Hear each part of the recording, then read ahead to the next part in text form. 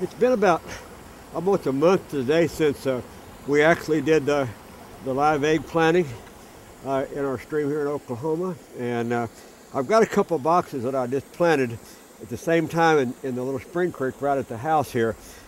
And what I want to do is I'm reasonably for sure that the boxes have hatched, and I want to try to recover a box, and we'll see if we can see some either sack fry or some swim up fry. I have a feeling there's going to be quite a number of them here. So lift it out.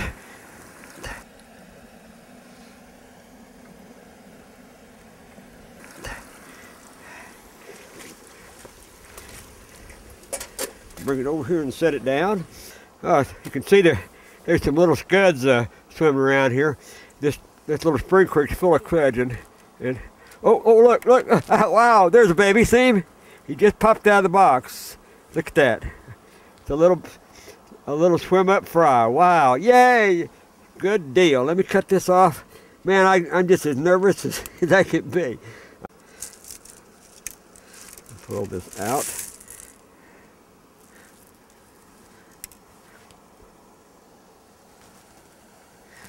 And let's just put some water in there and see what we got. That whole bottom is full of swim up fry. The whole single bottom. Can you see it? Isn't that neat? Okay, I'm going to open this box up now and get the fry out. Now see, there's where the eggs were. See, they're all gone. So there's no eggs in there, which means we had a great hatch, and few or any of them died. Now I'm going to open this up and pour these fry out in here. And that may be shocking, but there they are. Now they're going to be getting out of this box, probably they're already starting out, but in the next, probably in the next 3 days to a week, most of these guys will be like that. They'll be up on the surface and swimming, but look at that, every one of them practically is alive. So, and that's the way the system works. From trout eggs to the Whitlock-Vibert box, plant the seeds in the right spot, and this is what you get. These little fry like this.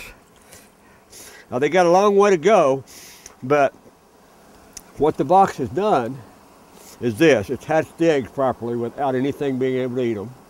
It's held the fry without anything being able to eat them until they matured, and now they're escaping the box, and the box's job is done.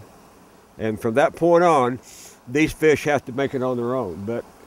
But you can see how many of these, practically every egg that was in this box turned into a fry.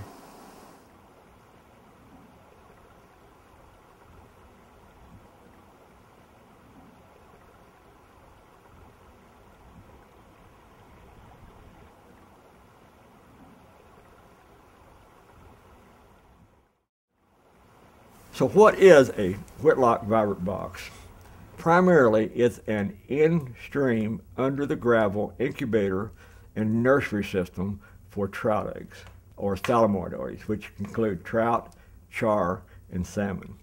And it allows you to take approximately 250 to 500 eggs and plant them in the stream and let them naturally incubate there, hatch, and enter the stream as swim up fry, and create essentially a native fishery in that stream rather than a put and take fishery. Because normally, if a trout is going to become a native resident of the stream, if it's born wild in the gravel, it has its best opportunity to do that. And the reasons for the Whitlock-Vibert box, and I've just got a little list here of them.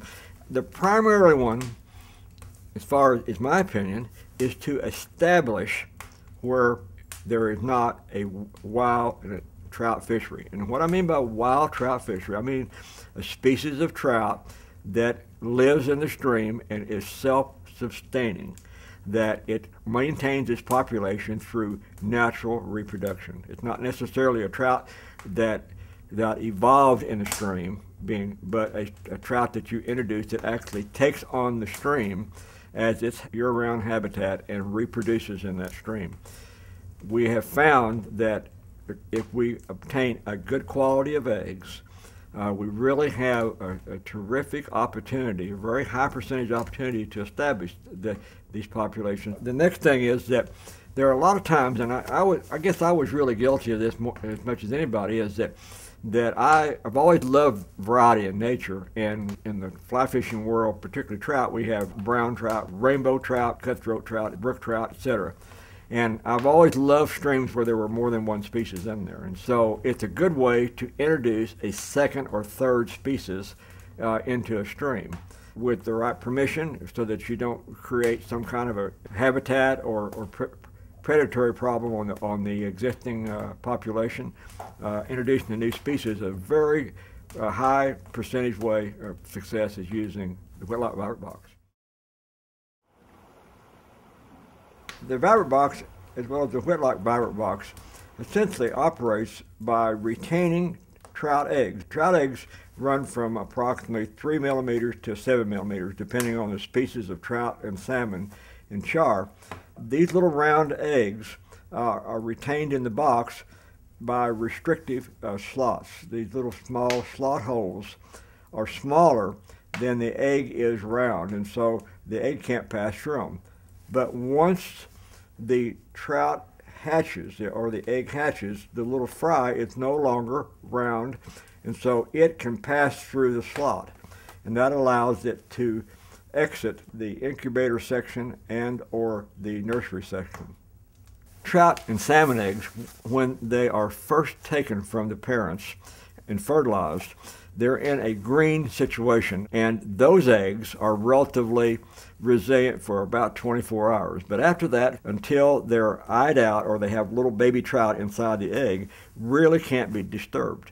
Well, the Whitlock-Vibert box takes these eyed eggs, and you put the eggs in the box and put them in the gravel, and they hatch there to produce the trout. So it's essentially an incubator and nursery system that utilizes eyed trout eggs that you obtain either from a hatchery or from a natural source and implant them in the stream. Site selection is extremely important in the success of implanting these boxes. And site selection is what part of the stream works best. Usually when trout have a choice, they will select a particular area of the stream that's most conducive to the eggs. First of all, let's start off with the parts of the stream so you'll understand where the site is. That in a normal trout stream gradient, you have about 4 different areas. You have, first of all, the riffle. Riffle is a fairly shallow, fast-moving, noisy, rocky little area. And then the riffle goes into the run. And then the water starts to slow down a little bit and deepen. And then you go into the pool, which is the wider, deeper, slowest section of the stream. And then the pool gradually comes up into a shallower area called a tail, or the lip of the pool. And then it goes into the next riffle. So you have riffle, run, pool, tail. Trout normally select the tail of the pool to build their nest and spawn.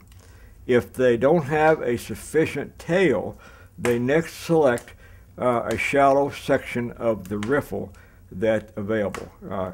So the first position is the tail. The second position is the riffle below the tail. Just about to wind this up now, let me just address a couple of other things quickly. First of all, the choice of water. As I mentioned earlier in the introduction, probably the best choice of water for small individual groups or private folks are the water that's closest to your property, the closest to your home, the closest to where you regularly fish. In other words, so you can have a faster, closer contact with that water.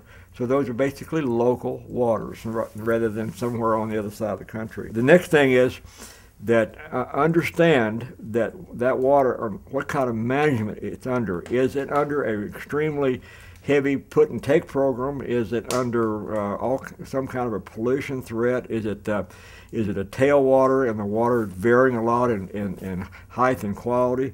So really understand that and the laws of that management, so that you don't go against that. You can coordinate your efforts to fit in with that rather than opposing it or getting in trouble with it. And the next thing is that if, again, your intention is to create a natural reproducing wild trout fishery, that would be a miracle to do it in 1 year. Usually I would recommend a minimum of 3 years of implantations. And so you go through a 3-year period, and then as it progresses into the 4th year, you will begin to see the results of productions of adult fish. And at that point, it appears to be unsuccessful. It may well be unsuccessful, but you cannot judge that with 1 year. It's all of the different scenarios that can happen to those fish and those eggs and what have you. You've got to give them more chances than that. In fact, if I were really recommending, I would say a minimum of 5-year program of actually working with eggs for 5 years. That may seem like a long time, but it goes very fast.